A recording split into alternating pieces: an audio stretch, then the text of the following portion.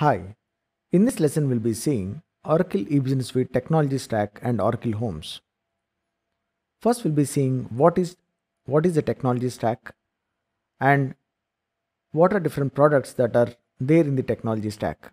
Then we'll be seeing what are different Oracle Homes related to these technology stack components.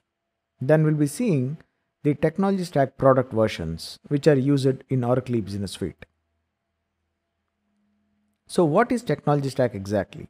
The technology stack is nothing but the collection of these software products, or basically the Oracle products in this case, which together comprise application tier and database tier. So when we are discussing the technology stack, we'll be discussing of all the products or Oracle products that together basically comprise the application tier and also the database tier. So first let's see in the application tier what are the technology stack products or components.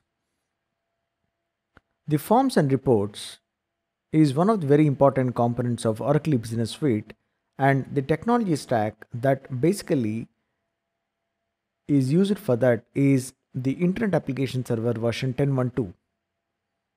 Then the same thing is also used even in release 12.2 as well. So for forms and reports, the product that is used in Oracle eBusiness Suite is Internet Application Server 10.1.2. Then for the web server, we use something called WebLogic Server in release 12.2, whereas in release 12.1 we use Internet Application Server version 10.1.3. For database, as you would be knowing, it's simple to guess, obviously, that we use basically Oracle RDBMS for the database tier.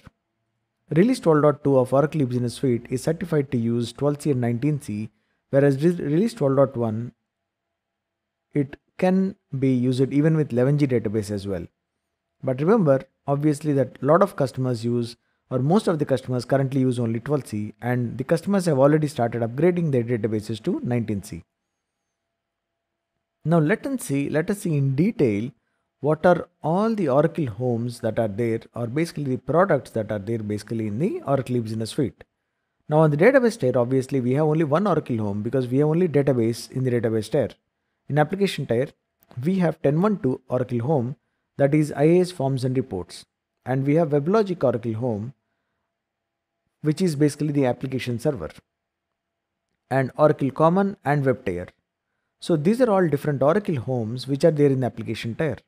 To make it simple, in database tier we have only one Oracle home, but in application tier, as you can see, there are 4 Oracle homes, which also means that as an applications DBA, if you're doing the maintenance of Oracle eBusiness Suite, you have to apply the patches, the latest patches for all of these components as well.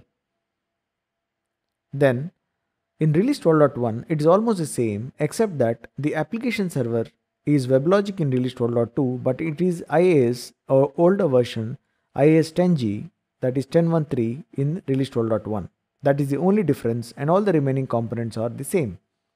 Of course, in release 12.1, we don't have specifically something called common or web tier. Of course, there is basically Apache, but that is basically nothing but the component of the 10.1.3 actually. So which means in release 12.2 we have more Oracle homes to patch as part of the maintenance. Now that we have seen what are different components that are there in the application tier and also what are different Oracle homes, let us see what are the versions that are certified. So for database, as we've seen before, the versions that are certified for release 12.2 are 12C and 19C, whereas 11G is also additionally certified for release 12.1. And forms and reports both use basically 10.1.2. And IAS web server is not used in release 12.2. It's used only in release 12.1, that is 10.1.3. WebLogic is used only in release 12.2, not in 12.1, and the version is 10.3.6. And remember that 12C WebLogic is still not certified to be used with Oracle eBusiness Suite, and it should be ideally at some point of time, but there is nothing that has been mentioned exactly in the roadmap. And web tier is also something which is part of release 12.2. It is certified with 11.1.7 and 11.1.1.9. But remember that all the latest versions or implementations basically use only level 11.1.1.9. So make sure that if you are still using 11.1.7, you have to upgrade to 11.1.9, because that is now the prerequisite for most of the patches that you apply in the application tier.